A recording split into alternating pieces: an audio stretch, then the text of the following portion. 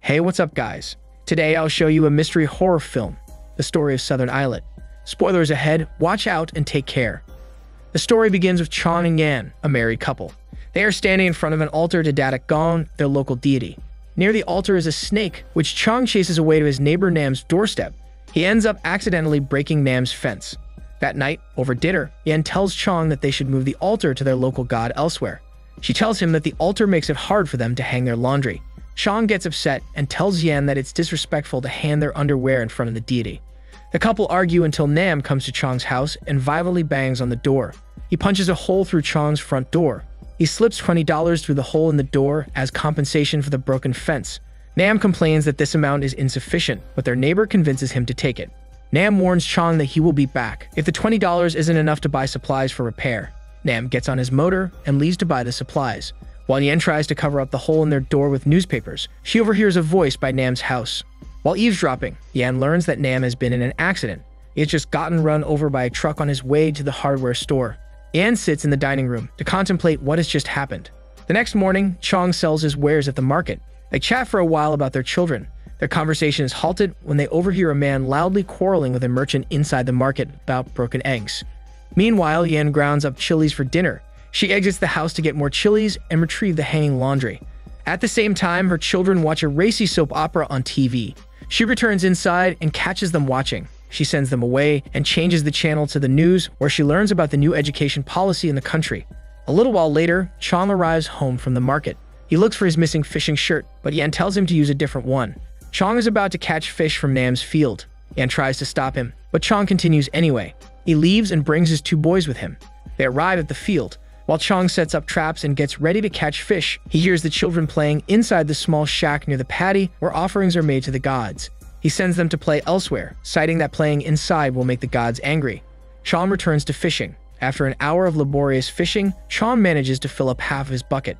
Suddenly, he collapses on the banks and passes out. The children stop playing after they notice Chong passed out. They rush over to him and try to wake him up, but to no avail. They panic and run out of the fields to call the neighbors for help. The neighbors arrive and bring Chong's unconscious body home. Yan, who is preoccupied watching TV with her neighbor, hears the children outside calling for her. They tell her that her husband is sick. The neighbors set Chong down in a chair inside the house. Yan asks them what happened, but nobody can answer her as they too are unsure of what happened. She starts looking for snake bites but finds none. She tells her son to get the medicated oil from the altar table. She frantically tries to wake Chong up, but he continues to remain unresponsive. The kids give Yan the medicated oil, and she rubs it on her husband's temple and behind his ears. The neighbors tell Yan that Chong must have offended the gods, but Yan dismisses them and replies that Chong has been feeling unwell since the morning. After a few minutes, the oil fortunately takes effect. Chong wakes up and tells everyone that he is feeling better. They leave to let Chong get some proper rest. Later that night, Chong gets settled into bed. He vomits into a chamber pan. While cleaning up, Yan peeks into the chamber pan. She notices that his vomit is filled with blood. She's horrified to find a couple of rusty nails in the vomit. The next day, Yan and her neighbor take Chong to the hospital. Yan is understandably worried, as no ordinary human would have vomited nails and survived. The neighbor takes her leave, and Yan is left to wait for her husband, who soon returns from his consultation. He tells her that the doctor suspects food poisoning and a general lack of sleep. He adds that the doctor has prescribed him some medicine and rest. A nurse shows up and reminds Yan to pick up Chong's medicine at the pharmacy before they leave. Yan gets upset, stating that the doctor doesn't appear to be taking her husband's case seriously. She shows Chong's vomit to the nurse, and the nurse gets angry. She tells Yan that the hospital isn't a temple and that the doctor isn't a shaman. She states that they don't admit patients for simply vomiting up blood. Offended at Yan's words, the nurse storms away. They leave the hospital and wait for a taxi outside. They are finally able to hail a taxi and get home. On the road, the driver pulls over to inspect his car. He finds nothing and drives the couple home. The following morning, Yan goes out to investigate. She heads to a hardware store and looks for the manager. She asks him if they sell nails like the one she found in Chong's vomit. The manager gets offended. He angrily says that they don't sell rusty nails in his store. He orders his assistant to give Yan an entire bucket full of old rusty nails. Yan asks if any customers have specifically looked for nails like this, but gets no answer. That night, a spirit in human form appears at the offering shack by the paddy. It climbs out of the shack on all fours, eats the crops, and lies down in the water.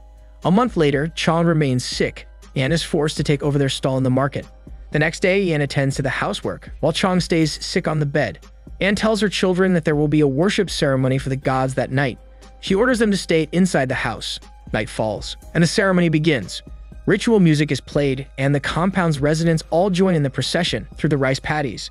Outside the offering shack, they pray to the gods, and Nam's wife says a prayer for Nam. After the procession, Yan goes home to feed her husband. Chong lies on the bed, now sicker and thinner than ever. Yan feeds him, but Chong quickly declines the food after a couple of spoonfuls. Yan tells him that he has to eat for the medicine to work effectively. Still, Chong refuses to eat. Chong finally speaks. He tells Yan that he thinks he has been cursed with black magic. He expresses his guilt over Nam's death, but Yan reassures him that it wasn't his fault.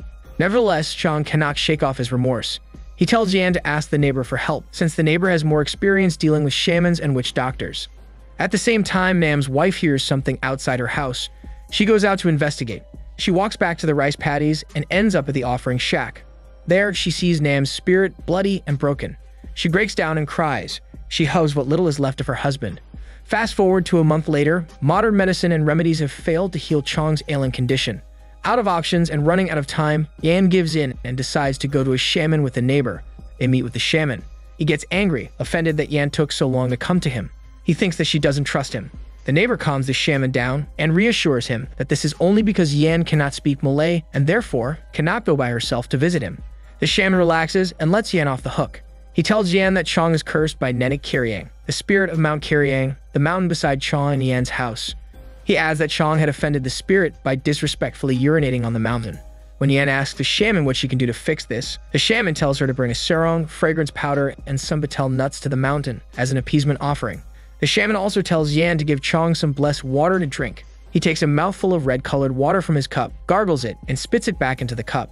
He dips a blessed charm into the water. He gives Yan the water and sends her on her way. Yan arrives home.